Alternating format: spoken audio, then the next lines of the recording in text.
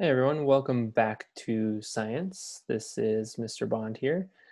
We are going to be continuing today studying the mystery fossil that we started to talk about in our last lesson. Um, so this is going to be lesson 1.3. Hopefully you have completed lesson 1.2, which was the lesson before this, where we started to think about how we, as our role in this unit as paleontologists, are going to figure out what type of a fossil this is so that we know where exactly to put it at a museum. Last lesson, we spent some time starting to think about what are things that animals have in common so that we can start to think about this fossil right here, which is it going to be most closely related to? A whale, a crocodile, or a wolf? So let's go ahead and jump right into today's warm-up. Just a little reminder of what we did last lesson. Because for your warm-up today, what I would like you to do is go ahead and take a second to pause the video. We've got two limbs right over here, a human limb and a limb of a cat. And I want you to spend a little bit of time describing what are all of the ways that this human arm is similar to the cat's arm. And really use some of these labels that you see over here. You can describe the shape, you can use some numbers, all sorts of different ways that you can describe what you're seeing. But go ahead and now would be a good time. I forgot to remind you at the beginning, but grab a pencil, grab a piece of paper, and we're going to be writing some of this stuff down as we go through so that you can get your thoughts down. But just for our warm up, go ahead and pause the video, grab your pencil, grab a piece of paper, and use these two illustrations to discuss some of the similarities that you see between those two structures, the human limb and the cat limb. Okay, hopefully you jotted some of those things down. And what you can notice is that there are some pretty big similarities, even though a human and a cat aren't exactly related. And today what we're going to do is we're going to continue to look into some different fossils or some different skeletal structures to look for shared structures. Because even though a human and a cat are not the same animal, obviously, they do have some body structures that are super familiar. So for example, one of the things that we look at a lot as paleontologists is bones. Last time we discussed that animals that are no longer on the planet or who are extinct and we find their bones, that's really kind of all we have to go on. All we have to go on is those fossils. So today we're going to be doing a reading where we're going to be taking a look at one specific animal in general.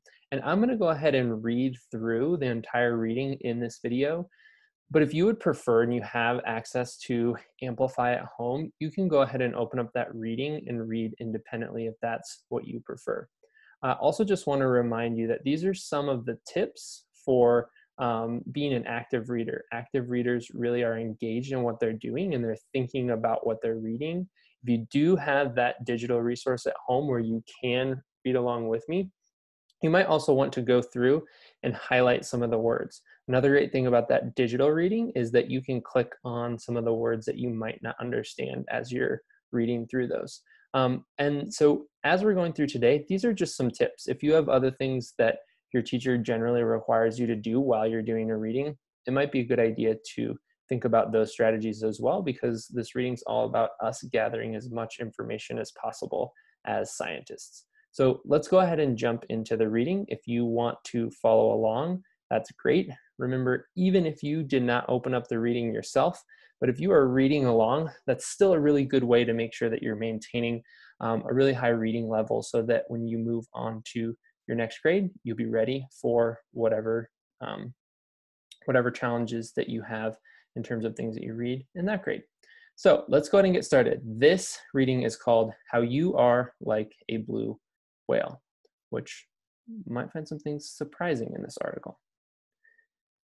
If anybody tells you blue whales are the largest fish on Earth, they don't know what they're talking about. Blue whales may live in the ocean with fish, but they aren't fish at all. There are many important differences between the body structures of whales and fish.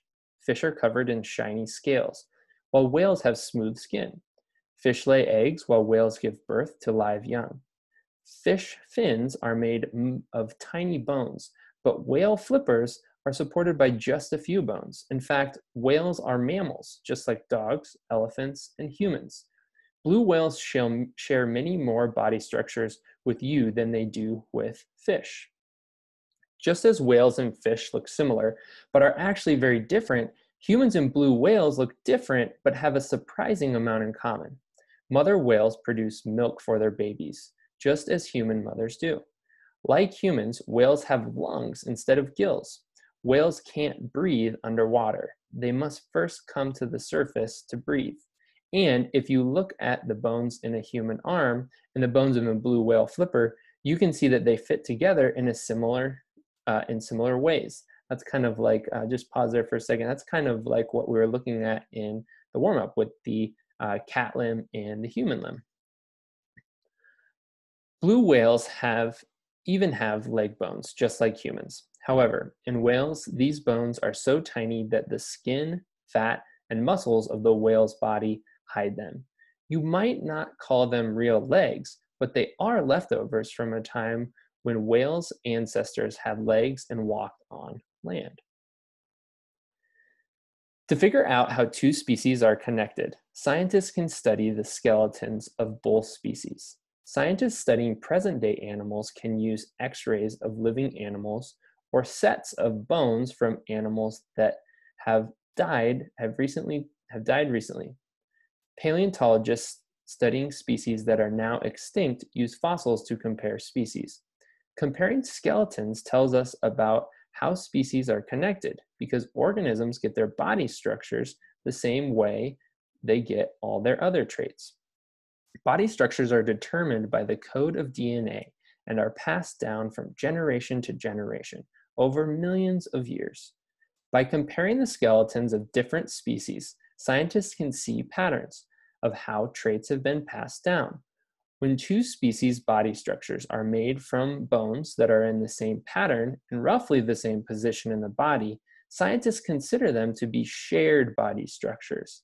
Shared body structures in two very different species can be evidence that both species evolved from a common ancestor population that had both those structures long ago.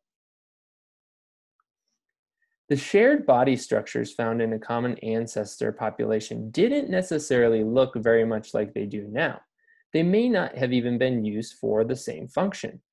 To see how two descendant species are connected, paleontologists examine the fossil record. In the case of whales and humans, they look for evidence of a species that had front limbs with the same pattern of bones, structures for producing milk, and lungs for breathing air.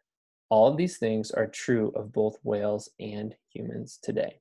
And just as a reminder, when we're talking about limbs, this vocab word right here, we've already used it a couple of times today, but just remember, limbs are kind of like arms and legs because we don't necessarily, we wouldn't consider that the blue whale, we wouldn't necessarily call their flipper a leg or an arm, but we do use this word limb to kind of be a general word for legs, arms, those fin-like structures that whales have as well. Okay, let's pick back up right here where it says paleontologists have used evidence from fossils, DNA, and other sources to conclude that the common ancestor of whales, humans, and other mammals was a tiny animal that lived about 65 million years ago. There's a really cool picture of that in a second. Fossils from that time show evidence of mouse-like creatures that had 4 legs with claws, long tails, and long noses, good for sniffing out insects.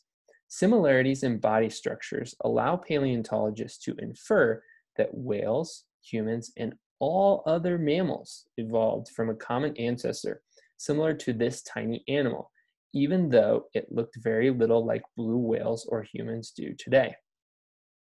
Here's that crazy kind of rat-like looking creature that we were talking about that humans and whales are related to.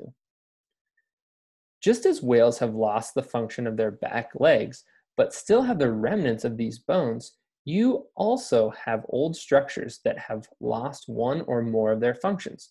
For example, our ancestors had tails, and we still have short tail bones in the place where our tails used to be. The bone structures and other traits we share with whales provide evidence of our shared evolutionary history, the ancestor population we have in common from which we both evolved. If you think about it, you can come up with structures that we share not only with whales, but with lots of other animals too. Can you think of all the animals that have a skull, eyes, teeth, and a backbone? All living things are related and share some basic traits like cell structures and DNA. By looking at evidence in the fossil record, scientists have learned that all living things inherited cell structures from the very first single celled organisms on Earth. That population of single celled organisms is a common ancestor we share with all other cellular plant life on the planet. Humans, whales, fish, and billions of different species all evolved from a common ancestor population that was made of just one tiny cell and lived about 4 billion years ago. The family of living things is much greater than we could have imagined, connecting us not only to close relatives such as whales and other mammals, but also to fish, worms, plants, bacteria, and all other life on Earth. We all share a common evolutionary history.